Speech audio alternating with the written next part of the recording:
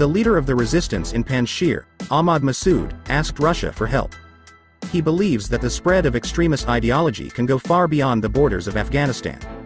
The leader of the Afghan resistance in Panjshir, Ahmad Massoud, said that he expects political assistance from Russia and assistance in creating an inclusive government.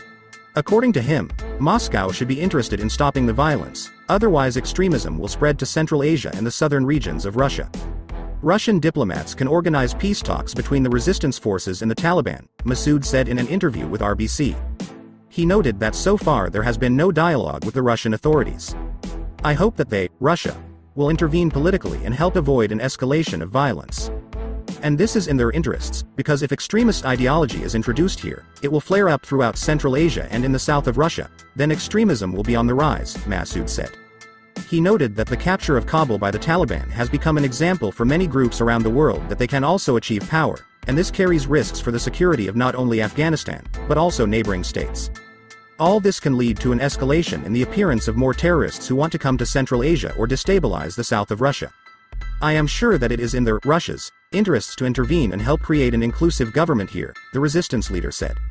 According to him, Russia can assist in organizing the necessary negotiations now. I think that Moscow can help hold something like emergency peace talks between us and the Taliban and convince them to come to them. This is what is possible and what will help us, Massoud said. He stressed that he has not yet communicated with the Russian side, but he is sure that the diplomats are concerned about the political situation in Afghanistan and will be able to help change the situation for the better. Massoud noted that his supporters do not want Afghanistan to be isolated and not recognized by other states. He stressed that the Taliban do not adhere to democratic values, inclusivity and do not advocate for women's rights.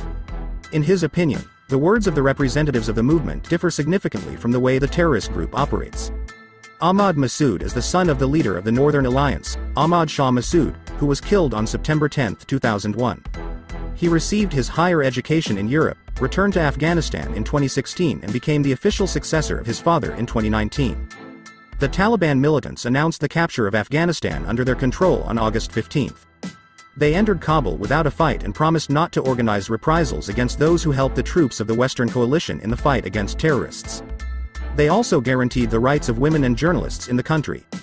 At the moment, the only province in Afghanistan that is not controlled by the Taliban is Panjshir. The vice president of Afghanistan, Amrullah Saleh, announced his power in the province. The terrorists gave the militia an ultimatum, but they refused to fulfill it. On August 22, the Taliban sent several hundred fighters to besiege Panjshir.